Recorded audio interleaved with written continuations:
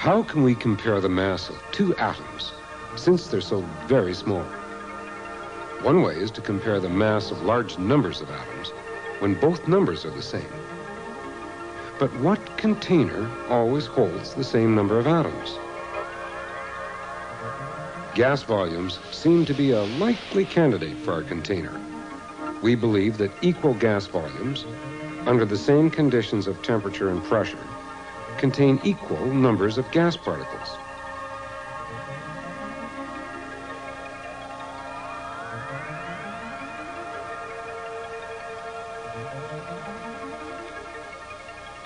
So, we can compare the mass of two individual gas particles. The question is, are these particles atoms? We'd like to believe that sometimes they are single atoms. That way, gas volumes would be universal atom containers that we could use for comparing the mass of atoms. But what evidence do we have that gas particles are single atoms? Let's consider carefully the results of an actual gas reaction. Combine 2 volumes of hydrogen with 1 volume of oxygen under the same conditions of temperature and pressure. The product is 2 volumes of water vapor. Let's suppose that the hydrogen particles and the oxygen particles are single atoms. How many ways could these single atom particles combine together to create 2 volumes of water vapor? Let's examine the problem like this. Imagine you're a detective investigating a catering company. You can't get inside, though, but you can watch the trucking company, which supplies it.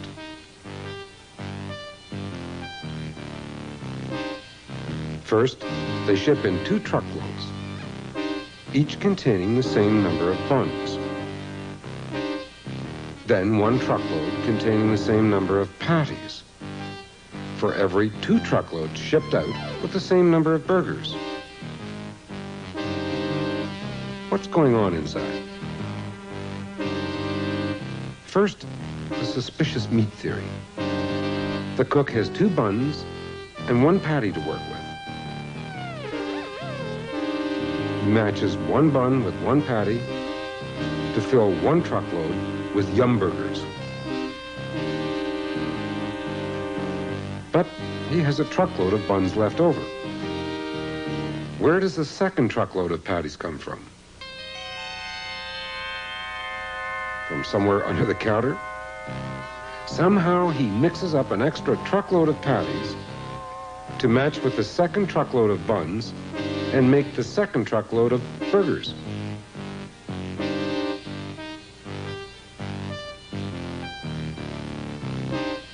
Now, let's compare buns and patties to atoms. 1 hydrogen atom combines with 1 oxygen atom to form 1 particle, which fills 1 volume.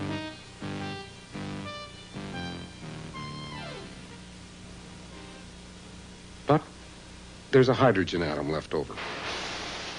It combines with an oxygen atom, which is somehow created during the reaction. And the resulting particle fills the second volume. But matter can neither be created nor destroyed.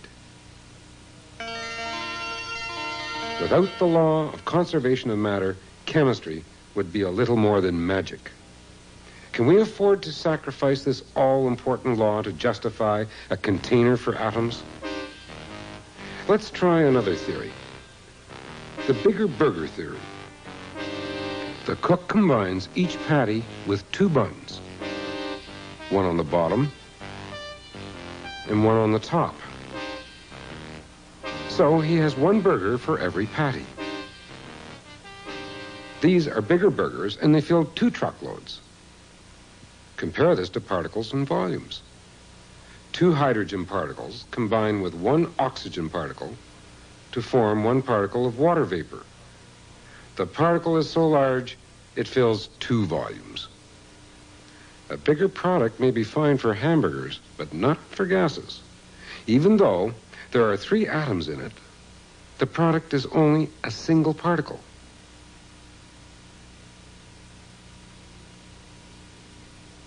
The rule is single particle, single volume, not two volumes. So this theory destroys our universal particle container idea that equal volumes contain equal numbers. So let's look at another theory, the crooked cook theory. The cook takes each patty and chops it in two. One truckload of patties becomes 2 truckloads of half patties. He combines each truckload of buns with each truckload of half patties and makes 2 truckloads of burgers.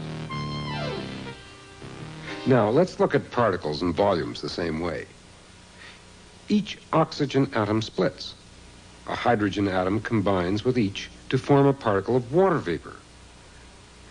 But we defined atoms as the smallest indivisible particles of matter. If we can split them, they're not atoms. This theory, like the others, is just not good enough. What conclusion can we draw?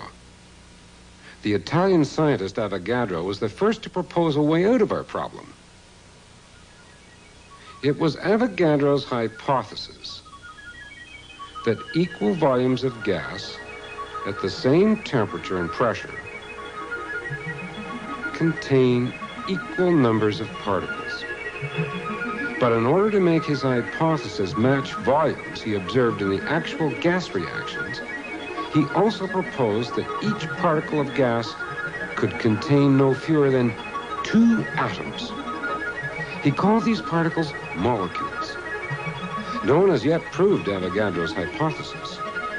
But using it and his idea of molecules, it's possible to explain all gas reactions by matching every volume we observe in the laboratory with a molecule of at least 2 atoms.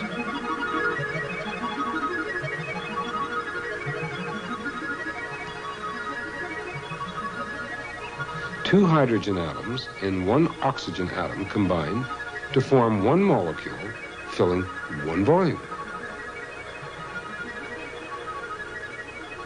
This leaves 2 hydrogen atoms and 1 oxygen atom, which also combine to fill 1 volume. Single particles, single volumes.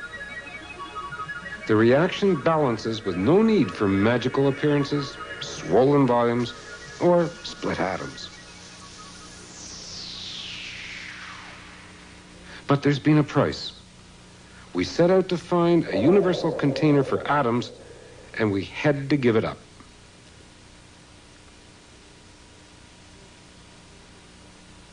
Instead, we have found a universal container for gas molecules. Under the same conditions of temperature and pressure, a gas volume will contain the same number of any kind of gas molecule. This allows us to compare the mass of gas volumes and so compare the mass of single molecules. That is relative molecular mass. Now, is there a way of taking relative molecular mass and finding relative atomic mass?